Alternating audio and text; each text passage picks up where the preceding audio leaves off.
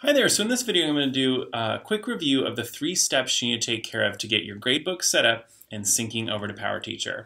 So I'm here in Schoology in my fictitious food and nutrition class, and the very first thing I need to do is make sure that my gradebook is all set up. So I'm navigating over to Gradebook, and when I open up Gradebook, just below I see Grades set up. So as you can see here, I have my various categories set up. I can choose whether or not I want categories weighted, or if I want to go to points only just by checking and unchecking this box. Just to make matters fun, I'm going to go ahead and go with weights. So let's say I want discussions to be 10%, maybe I want the food journal to be 10%, maybe homework's another 10%, and we'll give it an even 10% for labs. Maybe that leaves me then 60% left, so I'm going to do 20% in projects, 20% in quizzes, and 20% in tests. So I just kept it kind of simple that way. Your weighting may or may not be similar. But I have my categories listed and I have the weighting set up. So that was the very first thing I had to do, was just get it set up in Schoology. The second thing I need to do is figure out how I'm going to get Schoology to talk to PowerSchool. So to do this, I'm navigating down to the PowerSchool button on the left side of the screen. And that's going to open up a little screen that the very first time it might ask you, do you accept or allow? And I already have some assignments, so that's why they're showing up here, but you can ignore that for a second.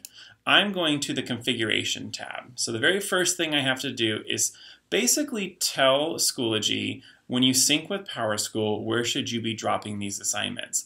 By default, what it's saying is all of those categories that you set up, if I don't know what to do with, so I'm just going to call it a test in PowerSchool. So what I want to do is I want to customize the grade category mapping. And so what I'm going to do is look at my categories and decide what's homework. And remember, homework we talked about are things generally we ask kids to do at home. So in my class, homework is obviously homework, but so is the food journal. That's actually something I ask kids to do at home. So I'm going to have those two count as homework. For quizzes, I'm going to have quizzes count as homework. For tests, I'm going to have tests count as homework. And for projects, I'm going to have projects count as projects. The one thing that's missing here, though, is labs. And so if I don't give labs a category, it's not going to know where to put it in PowerSchool. So it doesn't necessarily easily fit the default homework, test, quiz, project, unless I think about how, in many ways, a lab for me is a formative assessment. How are kids applying the knowledge that we've been studying as it relates to the science of food and nutrition? So I'm going to actually add labs underneath quizzes, so that I have homework and food journal dumping into homework, quizzes and labs dumping into quiz, tests dumping into tests, and projects dumping into project. If anything, kind of a little analogy is to think of these PowerSchool categories as just as buckets. Where do I want these points to go in PowerSchool from Schoology? So I have that set up. I'm going to go ahead and click Save Changes. And it's saving now for me. So I have my categories all set up. They're syncing over. Things look pretty good. The other thing I might want to do is automatically shorten assignment titles. Sometimes I get a little wordy when I'm naming my assignments. So I'm just going to check that box, and that way in PowerSchool they're a little bit more succinct. So I have Schoology configured, basically. I have my gradebook set up.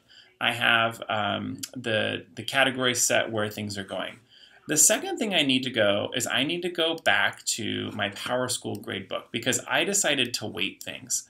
So let me scoot this up so you can see it. So I went through the process of logging into the PowerSchool Gradebook. When you open the Gradebook, you're probably used to seeing something on your score sheet tab. But I went to the Grade Setup tab, and here I am at S1, and so I'm just going to double click on it. And basically it says, how do you want me to calculate? And so I'm going to calculate by category weights. And remember, I only have 4 categories that I can work with: homework, project, quiz, and test. So I'm going to go ahead and check all of those. And then I have to put in this category the weight. Now, here's the mental math that you have to think through a little bit. So let's think about homework. So if I go back to my gradebook and then grade setup, ooh, and I weighted categories, but I guess I didn't save the weights. That happens sometimes, so let me fix that real fast. So I made each of these 10, except for the last ones were 20. And this time I'm going to make sure that down here I click Save Changes. There we go. All right, so the ones that I called homework were food journal and the category homework. So 10 plus 10 is 20. So in my PowerTeacher gradebook, I need to weight these as 20. Then project, if I look back here, it's just project, and so that's 20. Quizzes, remember I said those are going to be quizzes and labs. And so if I look here, labs are 10%, quizzes are 20%, so that means this category overall is going to be 30%. And then test is my only remaining, which would be, that's in theory 20%. Let's see if I did this correctly. Test would be 20, projects, labs, what am I missing here? Oh, I'm missing discussions. And discussions, I don't remember where I dumped discussions, so let me go look here for a second. Powerschool.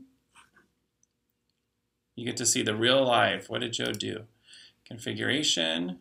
Oh, discussions was my problem. I didn't put discussions anywhere. So I'm going to actually put discussions in homework. There we go.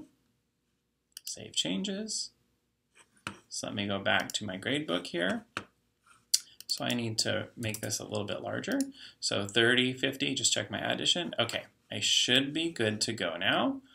And I can click save. Oh, and it's asking me to put in my password. Sometimes this happens. Okay, there we go. I think I'm good to go now. So I have basically my gradebook set up in Schoology. I have everything syncing. I have the categories mapped over to PowerSchool, the percentages lining up. Everything's good to go. Now I need to come along and give my kids some scores. So I actually have 3 fake students in my class here. And I went ahead and manually entered some scores. So this first assignment was something that they needed to turn into me. It was something they digitally uploaded. And so I just went through and entered their points as 10, 8, and then this particular student didn't turn anything in, so I just marked it incomplete. So let me go back and say that. And then this was a discussion forum I wanted students to participate in. This student, I marked them excused. And then the other students, I gave them points, and so on, as you can kind of see. So I have the grades entered in Schoology, which is where we want all grades to live so that parents and kids can easily access them. But I need them to show up in our system of record, which is PowerSchool.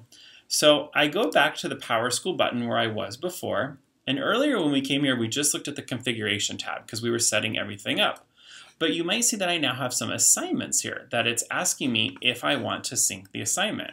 So I'm going to go ahead and press sync on the first couple of assignments. And depending on how many students you have and how many scores you have, it might take a couple of seconds for the sync to go over. So it's sync that data. Now I'm going to go back to my gradebook here, and I'm going to go to score sheet, and it's kind of loading for a second. And right now I'm not seeing anything, but I'm not going to have a panic attack about that. Instead, what I'm going to do is I'm going to quit my gradebook. And I'm going to go back here and relaunch my gradebook and see if maybe it just needed to close and reopen. It's thinking.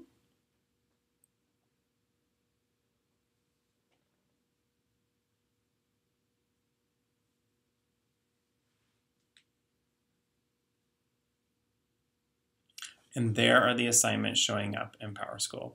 Now, one of the things I'm going to kind of have to investigate in PowerSchool is what happens with those excused and incompletes when they come over. But I see that the main points are coming over for now. So that's something, the excused and incomplete is something that we can sort of explore together as you guys are experimenting with it too.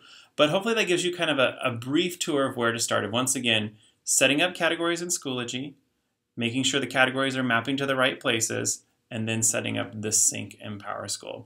If you have any questions, I'm certainly happy to help you. So are Amanda and Matt. So just let us know.